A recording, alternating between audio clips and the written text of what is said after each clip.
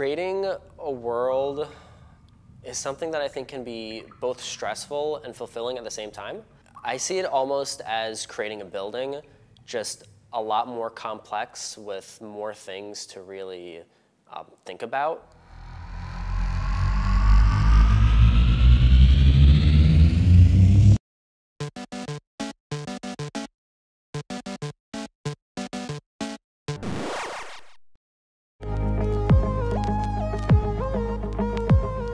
My custom minor is entitled Experimental Architectural Animation and Visualization, and it's really an exploration into really the blend between architecture and animation and those tools. I essentially sought to explore the narrative aspects of visualization in architecture and really push the usage of VR in architecture.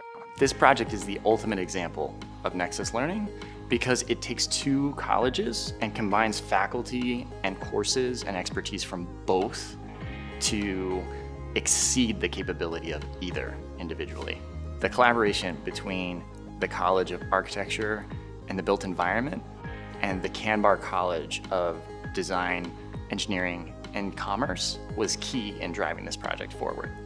And I think Sal really was a bridge between these different disciplines that have a lot in common, you know, architecture, user experience design, animation, virtual reality.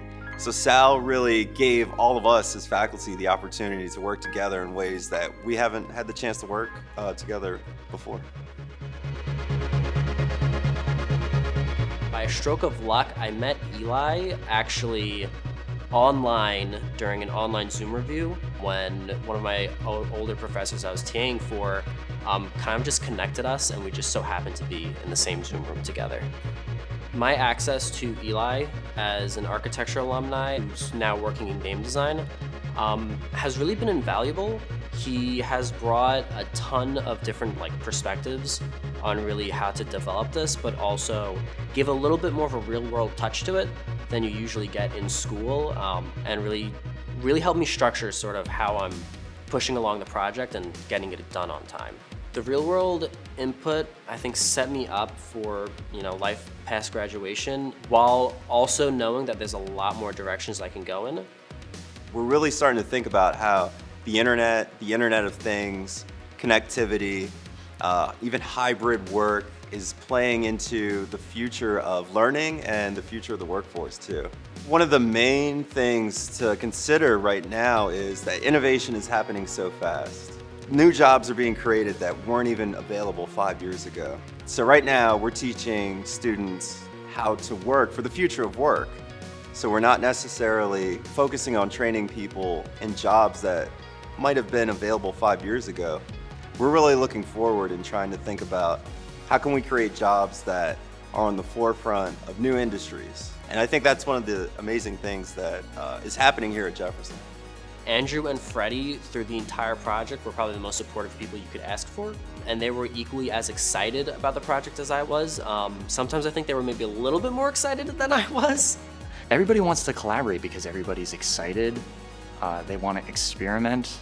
They want to try something different. And we're not a big lumbering place where you can't fail safely or experiment or learn something new or different. Jefferson is a place where you can explore. In general, collaboration is what we do on this campus. It's not just what we do best, it's what we do.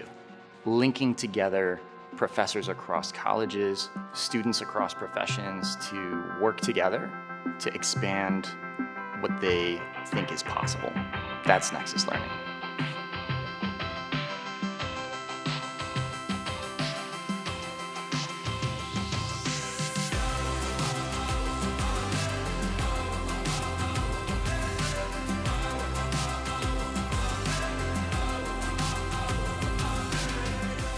I don't think anyone is ever ready for the future, but I am definitely prepared to take on any challenges that come my way and learn from them.